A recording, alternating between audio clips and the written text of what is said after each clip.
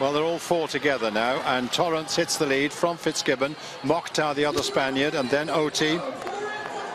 Just behind them we have Mischler and Kerr and Liksevic. We'll battle on, but it's the Spaniards who are at the head of the field. The red-vested Turk is also still up there. Torrance and Mokhtar and Oti, and the two British athletes, Fitzgibbon and Kerr, finishing strongly as well.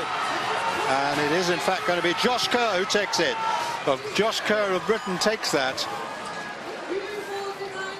It's a really quick last lap, 3:49.62, and Kerr takes it with Mischler of France finishing fast, and Alexeychuk of Ukraine also finishing